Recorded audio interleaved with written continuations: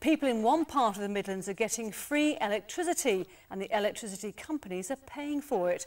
A company run by volunteers is fitting solar panels on council houses. Well, it's being paid for by green taxes, something we all pay on our bills, but which the power companies must pass on for schemes like solar power. Mark Goff reports. Even on a cold, grey day in January, there's enough sun to produce electricity from solar panels. And they're helping to cut high fuel prices here in Cannock. Roy Maydews signed up for a scheme to have solar panels on his council bungalow. He won't have to pay a penny and get free electricity and save probably £100 to £200 a year on your bill. How does that sound? That sounds absolutely lovely. This company, which is run by volunteers, will pay for and fit the solar panels on up to 400 council houses in Cannock. Any savings on the electric and gas is absolutely magic for me. Cannock Chase Council has agreed that some of their council houses can be used for the scheme. Mike Kingan started it because he's concerned about the environmental effects of burning fossil fuels. Helping the environment is also helping householders in Cannock.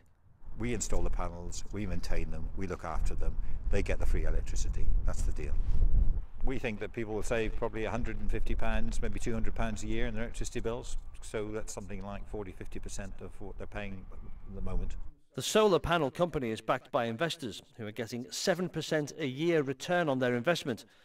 How can Mike afford to pay such a return?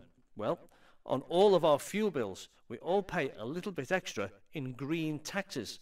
But the energy companies must pass these taxes on to schemes like this one in Cannock. Every quarter we will tell our electricity company, Good Energy, how much electricity has been produced by all the solar panels that we own, and they will pay us £400 for each property.